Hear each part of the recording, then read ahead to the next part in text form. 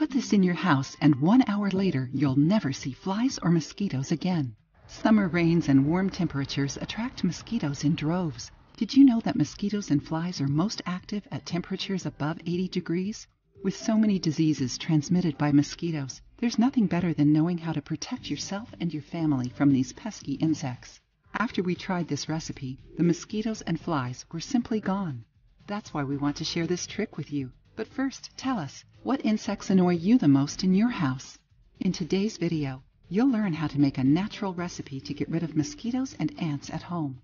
Although many consider them annoying visitors, mosquitoes play an important role in nature. Therefore, instead of killing them, you should think of alternatives to keep them away from your home or garden. Both mosquitoes and flies can be very unpleasant, especially on hot days and at bedtime. Learn now the ingredients of this recipe that you can use to keep them away from your house forever. Vinegar has an unpleasant smell for mosquitoes and ants, so it's recommended to scare away these insects. Cloves, on the other hand, are rich in eugenol, a substance with insecticidal properties. It's considered a powerful antiseptic and bactericide that keeps away mosquitoes and ants. Bay leaf, in turn, has a specific odor that deters insects and prevents them from reproducing.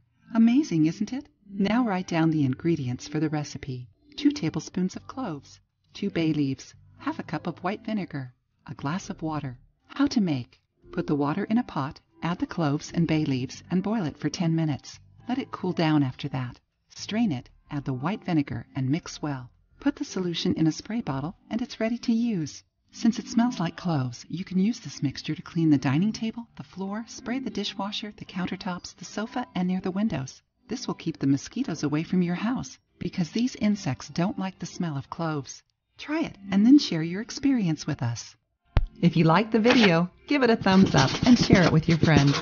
For more recipes and tips, subscribe to the channel.